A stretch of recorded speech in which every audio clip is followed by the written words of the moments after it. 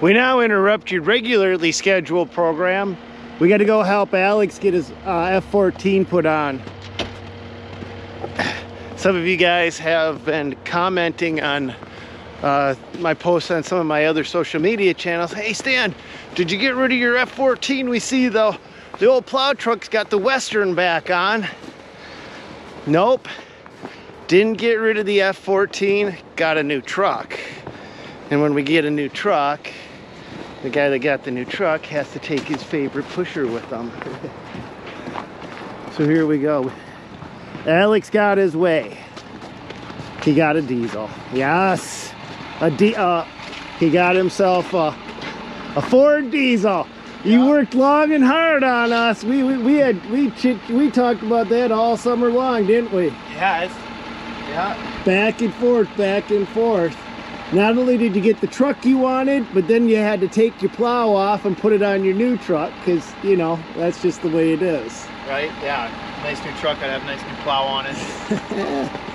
Oh, all right, what can we do to help you? Just guide me in. You might have to... Might have to kind of run that button up there, up and down, to kind of float it in a little bit. Okay. So now the new F14 will hook up to, it used to be just Boss, but now they have a adapter for Western too. I think you guys, if you haven't seen it and this is your first time, this is it right here. Is it working up and down up there, Zach? Yeah. Oh, okay. Snow Power has a new adapter system that will allow it to connect to either a Boss truck side mount or a Western truck side mount. Only one guy can do hand signals.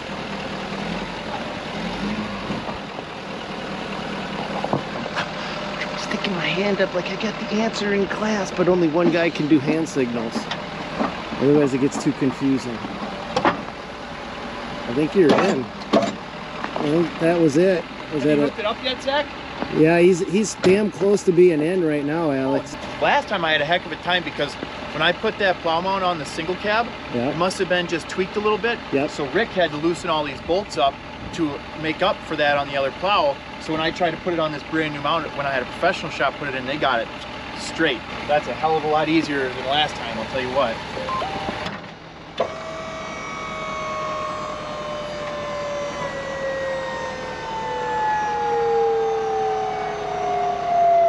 That's in travel mode. The wingtips are up, headlights are fully visible. Let's go into plow mode. Comes out, wingtips down.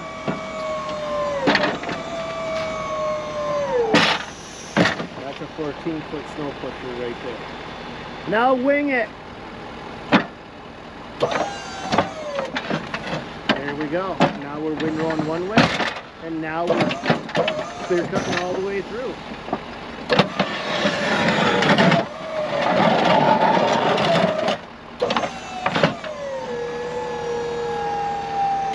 Was like he got overwhelmed with the snow that he could push.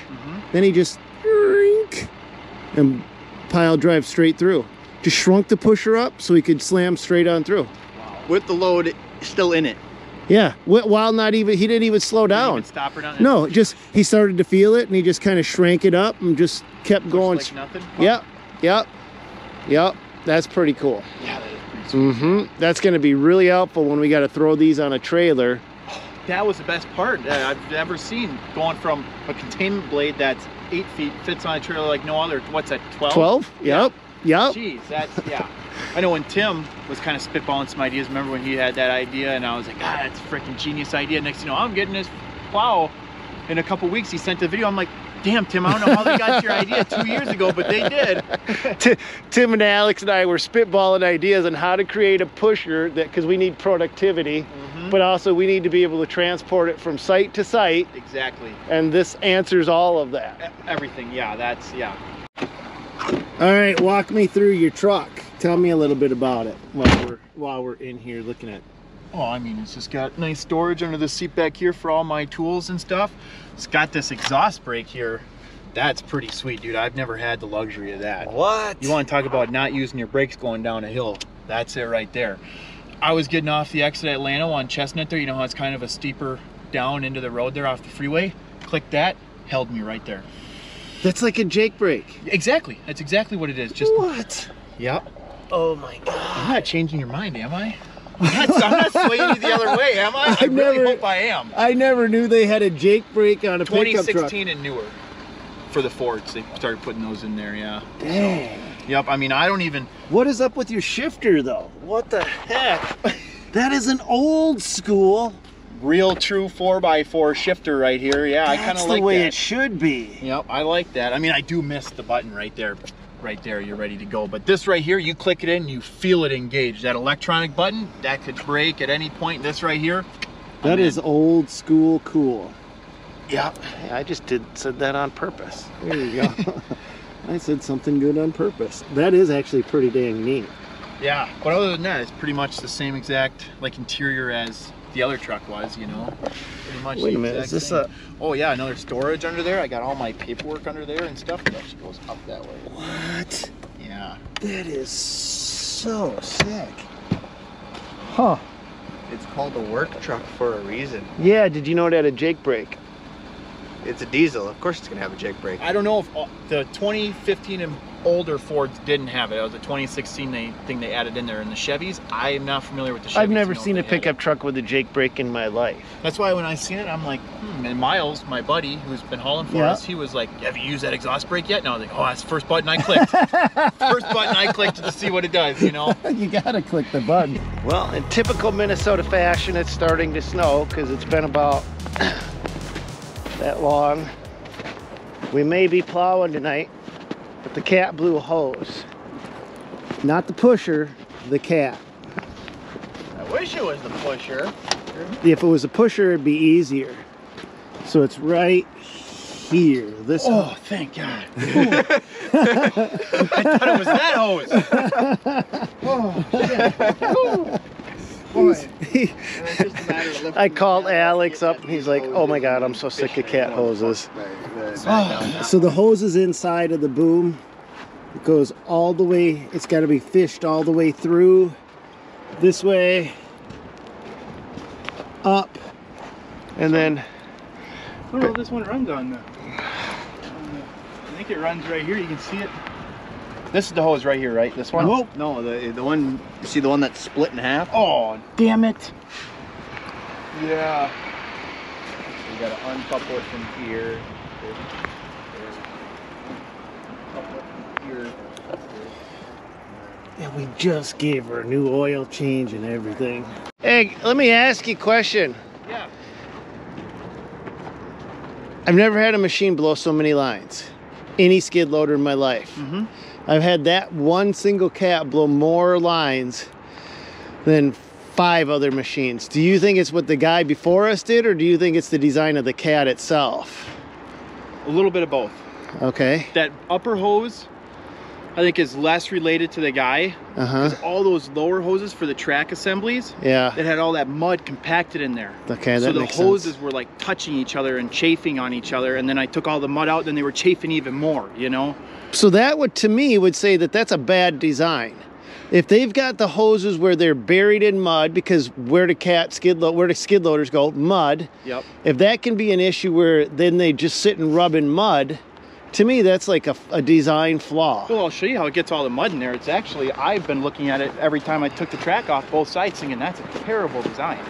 Because but then again, I don't know how you would get around it. I'm not an engineer, you know? So. But we've never had any other machine ever give us this many problems with hoses. Oh, sure haven't. Yeah, so you can see this here. See that big ass opening right there? Yep. That's where all the dirt gets caught up in here, spins off this cog drive, and it all just spits in there, you know? Goes right into the motor. Because I scraped out every bit of mud on this thing, and if you pop the cab right now, when we pop the cab, there's gonna be more in there, you know? Under the cab. Into the cab compartment. This right here, you know, it's kind of hard to say if let's just say this bolt was loose here, you know, and it was kind of shimmying, but it doesn't feel like it is at all in any way. I mean, it's got a little bit of slack in there, but this hose right here, hard to say if it's just a poor design by Cap, but the hoses on the sides and those side openings, not a good design. These openings in the sides are, in my opinion, the worst thing you could have on there. I mean, look at everything just spins off. Look at, you see the amount of dirt shit you get stuck in here. It all just goes right into there, you know? How do they do that? That makes no sense. And there's no escape from it there, is there? There's no out. No. It just sits in there and just... It sits inside of this compartment right there. You know, when we pop the cab up, there's a big open area right there, and I bet it's filled with mud again after I scraped it out this summer, you know? Huh. All right, we got the cab flipped up. But this is where you could see, oh my gosh. That was all cleaned out. That was all cleaned out. So this is right there. This is all fresh. I had a yellow bottom in this. It was yellow. And that's all that. Yeah, but look at how deep it is over there on the sides. Right where you're talking about. That's right where it gets pushed right in. Yeah. That I feel like is a very poor design on their end. Take a guess at how much you think that hose was. Just the hose. Yep, just the hose. It's a long one. It's a long, okay, so that helps. $121.50. No. It was a lot. I thought you would guess a little bit higher, 170. 170? Yeah. And the hose, the little hose that was like half the length for the tracks, yeah, $100. 100 bucks. I thought for sure that that one was going to be like a $250 hose. You Oh. know? God, you guys had to pull everything apart. Look at that. There's the main couplers. Well, it's because it was the bottom one. It wasn't the top one. It was the bottom one. I don't know. So let me ask you a question, Alex. You think we should sell this machine or keep it? That's the non-broken one. Now, because you're the one that's fixed it every single time. This is like your baby now, because nobody should know this machine quite as well as you.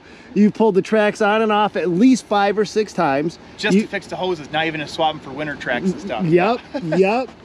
So you tell me, do we keep it or do we sell it? You know, I should be able to cut that one if you want to. I would keep it, but ultimately it's, yeah, your call. Yeah, no, he's in love with that machine. I really me not so much. I like the cat. So maybe we should just replace it with a newer cat. Oh, now you're talking. Now you're talking.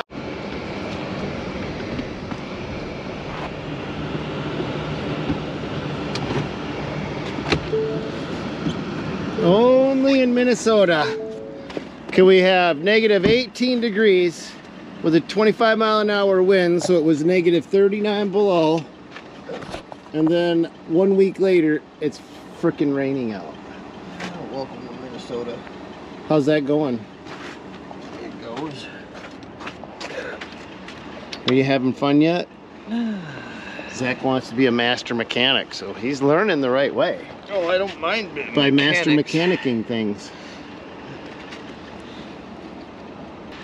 What do you got left to do? This bracket and another bracket, and then that's it. That's it? 2 brackets and she's back together? Yeah. Huzzah! All right, Zach. Alex already went out to the plow site? Yeah, you just missed him, so. Okay. Well, since Zach's so talkative, I think we'll put this project on pause for another day and then come back and revisit it when we got some better light. All right, so if you guys were gonna get a new loader, what brand would you get? John Deere, New Holland, ASV? Would you go with Caterpillar again? Would you get some kind of a less popular name brand, like maybe a Mustang, a Manitou, or something along those lines? I'd love to hear from you guys what you'd like to see next on the channel. I kind of love experimenting with new equipment and learning the good, the bad, and the in-between. I'm okay with things happening like with this cat loader and finding out all the hoses are buried in the muck and mud. And even though I don't like it, I like showing it to the world, because if you guys are going out there and looking at buying a cat skid loader, now you can go and go, hey, I remember the hoses are buried in the bottom and there's no escape hatch. And we kind of learn that together, and if it helps save you guys some headache and hassle, absolutely, I'm all for it. We're learning together, and a rising tide raises all ships. And what about Takeuchi? Maybe we get a Takeuchi on the channel. I don't know. I want to hear from you guys. What do we experiment with next? Put it in the comments down below, And that's it for this one. God bless. Go get them, you guys. We'll see you on another one.